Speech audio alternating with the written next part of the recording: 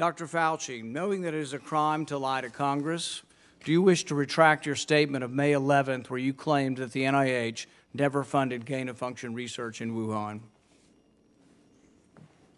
Senator Paul, I have never lied before the Congress. Microphone.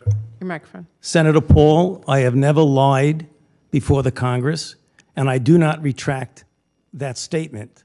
This paper that you are referring to was judged by qualified staff up and down the chain as not being gain of function.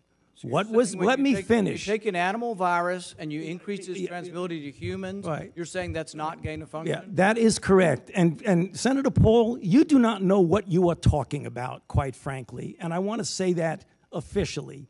You do not know what you are talking about.